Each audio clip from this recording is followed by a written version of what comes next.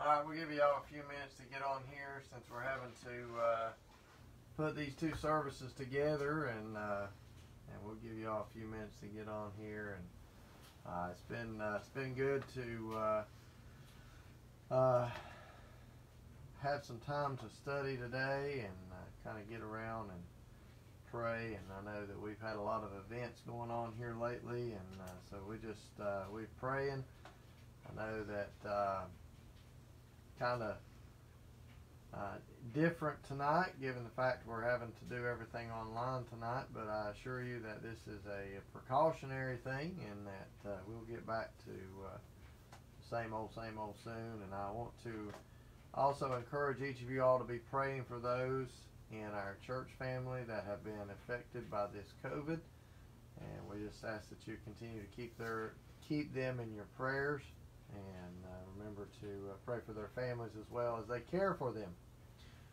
Sometimes we forget that those folks, even though they have it, they've got families that have to care for them as well. So keep them in your prayers, and just remember that God's got this thing, and no matter what, He's got this thing. So want to also encourage you, if you've got a prayer request or anything like that you usually get through to us, please email that. That should be somewhere down in the comments or somewhere where our tech savvy people will put there, and it'll say my email, and you can send that in. Let us know how we can be praying for you, and know that we are very much in prayer for you at all times. And so I hope I've given everybody enough time to get on here, and we will go ahead and get started. And so we're going to be in the book of Jude. I know many of you all may have been ready for us to jump into the book of 2 Kings, but we're going to wait until next week to do that, until we're hopefully back in person, and also the online version. We'll be able to hand out the worksheets and all that stuff. So hopefully next week we'll reevaluate and be back in person. We do want to make one announcement. This coming Sunday, due to some safety precautions that we're taking, I want to encourage you that we are bringing both of our services to one. So the 9 a.m. service and the 11 a.m. service will both meet at 11 a.m. and the drive-in. So we'll have one service this Sunday. If you're used to coming to one or the other, just know we're having one service, and that's at 11 a.m. on Sunday. So we encourage you to be there. From my heart, it's going to be really awesome to get to see the whole church in one service again, which is going to be great, and I look forward to that. And so we look forward to seeing you all there at 11 a.m. on Sunday. Remember, if you're used to coming at 9, there'll be somebody there, but there won't be no preaching. But we'll see everybody at 11 a.m. this Sunday, and then next week we'll reevaluate. And that's the drive-in. We're only doing a drive-in. So we'll be out there with loudspeakers and FM radio station and all that good stuff. So we look forward to seeing you. I will probably be cold, so it'll probably be at least maybe a 45-minute sermon. So so I'm not so cold. But some of y'all didn't laugh at that. But anyway. Alright, so we are in the book of Jude. I want to just give a quick devotion tonight, and the reason I'm just doing a quick devotion is because there's a lot going on, and a lot that I've had to be with this week, so I haven't had a lot of time to do a lot of studies, but I have had a chance to really kind of look into Jude, and so I'm excited about hopefully some encouragements from Jude. And so we'll get started by a word of prayer. Let's pray. Father God, I thank you so much, Lord, for this day. Lord, I thank you for your love, your kindness, and your mercy that you show us every day, Father. Lord, I pray that you just help us as we dive into your word, we dive into your apostles' epistle, and we look at what they've got to say and some of the warnings and the exhortations that they have for us. And so, Father, we love you, and we thank you for all that you do and all that you continue to do in our lives. Lord, we ask these things in your precious and holy name. Amen. I hope if you have your Bible, we're going to be in the book of Jude. It is one of the shortest letters in the Bible. It starts out with Jude, a bondservant of Jesus Christ and the brother of James. Now, for you scholars out there, you know that James was a half-brother of Jesus, so that makes Jude a half-brother of Jesus. And so he starts out with an encouragement and an exhortation to stay steadfast. He's saying, those who are called and sanctified by God the Father and preserved in Jesus Christ, mercy, peace, and love be multiplied to you. So in short, he's saying, stand, man, stand. Contend for the faith. Stay faithful to what God has set before you. He says, beloved, while I was very diligent to write to you concerning our common salvation, I found it necessary to write to you, exhorting you to contend earnestly for the faith. So we see right off the bat, Jude is like, he's writing and saying, hey, I was going to write to you talking about a common salvation that we share, and I was going to encourage you, and I was going to tell you how awesome things were, but I found it necessary to write to you, exhorting you to contend earnestly in the faith. So he was starting his letter with one thing and said, okay, now I see that I need to write it about this. And what he wants to talk about is some of the apostates and some of the things that's going on in this day and time. And so he's predicting things that are going to happen and that are soon to happen. And so he starts out in verse 16. He says, these are grumblers, complainers, walking among you to their own lust, and their mouth great swelling words, flattering people to gain advantage. But I want you to understand something. They are foretelling about some apostates, some false teachers that are to come. And he's saying, I want you to not be surprised. I don't want you to be caught off guard when these men come, because they are coming. And so he says they are scoffers coming. There are mockers coming. There are people that are coming that are going to try to take you captive away from the true gospel. So he's telling them again, contend for the faith. Be faithful to the faith of God. And so then he goes on and he says this. He says, here's some things I want you to build up on. Here's some things I want you to contend for, and that is this. I want you to build up your faith. In verse 20, verse 18, he starts out and says, how they told you that there would be mockers in the last times who would walk according to their own ungodly lust. They are sensual persons who would cause division, not having the Spirit. Now, if you have a King James Version or a New King James Version or ESV, that S in the Spirit is capitalized because it's talking about the Spirit of God. It's not talking about some other spirit. It's talking about the Spirit of God. So he's saying these sensual persons who cause divisions do not have the Spirit of God. There are many false teachers that may look like they are good, meaningful preachers and teachers, but if they are teaching a gospel that is in contradiction to God's Word, they are what is called false teachers. There's really no nice way of saying it. Nobody really wants to go around being that guy that's calling everybody a false teacher, but if they are teaching something in contradiction to God's Word, they are a false teacher or false preacher or false prophet or so on. You get the point there. But he's saying here, build up in verse 20, but you, beloved, building up yourselves upon your most holy faith.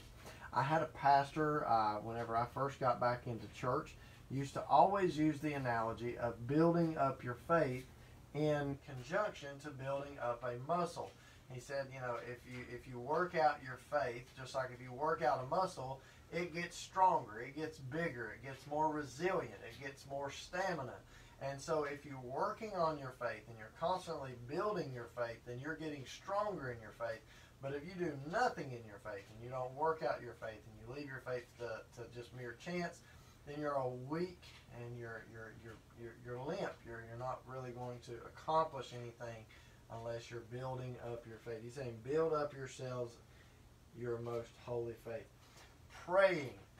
Listen, I want you to understand they are encouraging you to build up your faith. They are encouraging you to pray in the Holy Spirit, to pray always. Listen, I was looking at a thing earlier.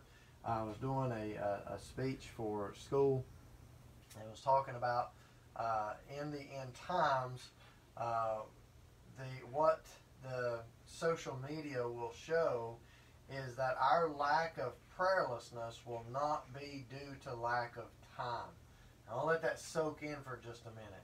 A few months ago, my wife showed me a thing on my phone.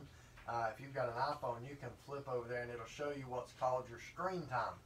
Now I can come home and tell you just how busy I was that day, and my precious wife could open my phone and show me my screen time, and she could say, "Baby, you spent 30 minutes on Instagram, and you spent this much time on this, and you spent that much time on that," and she could show me that I was not prioritizing. She wasn't being mean about it, but she was showing me that I could cut some time if maybe I didn't have all these things filling time that I could be doing other things.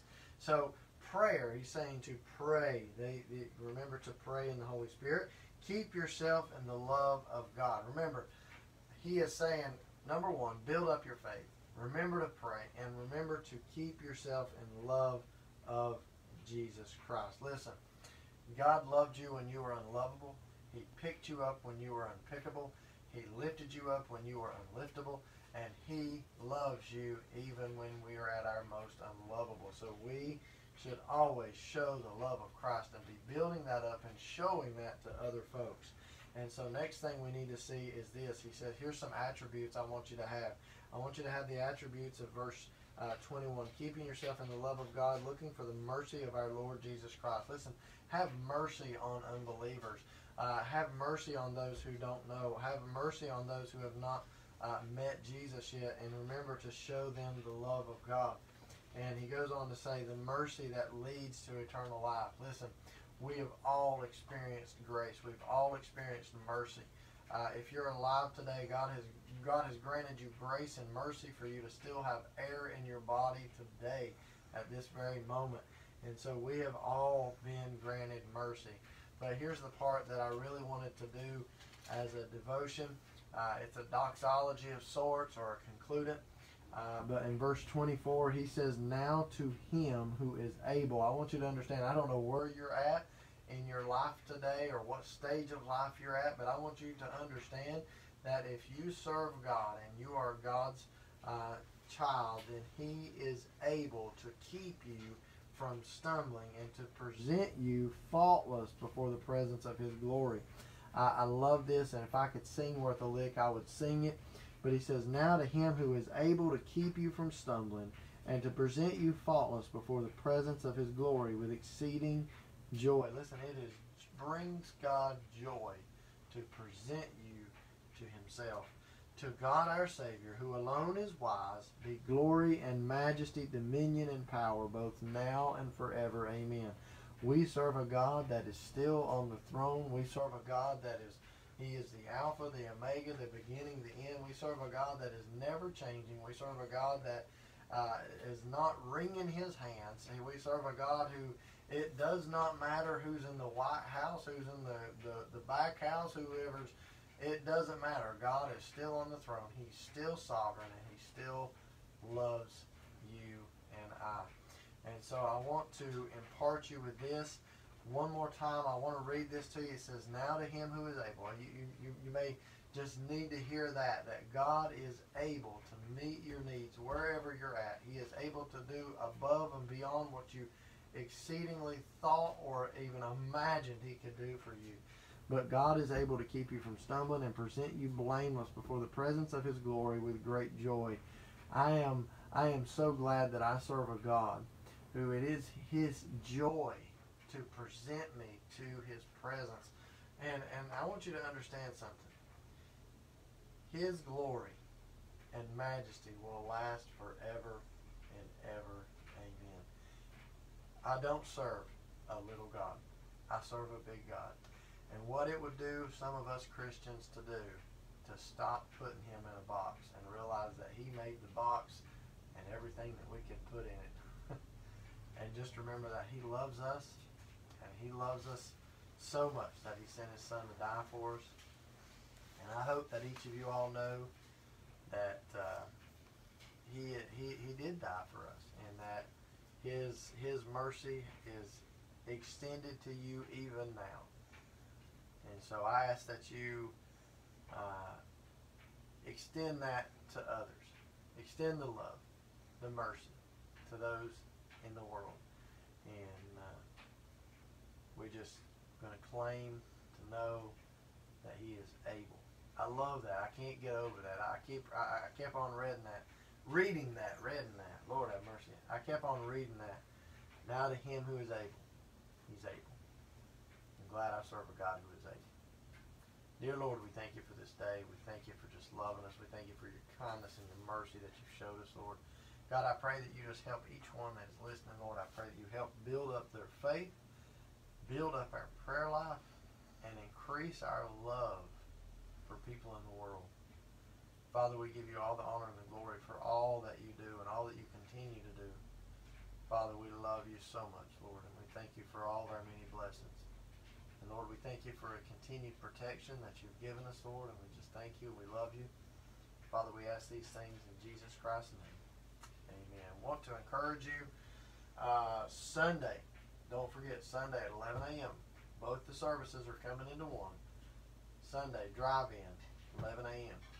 We're not having the second service. We're just doing the one service. I just don't want you to show up at 9 and be upset. So pass that word along. Love your neighbor. And don't forget to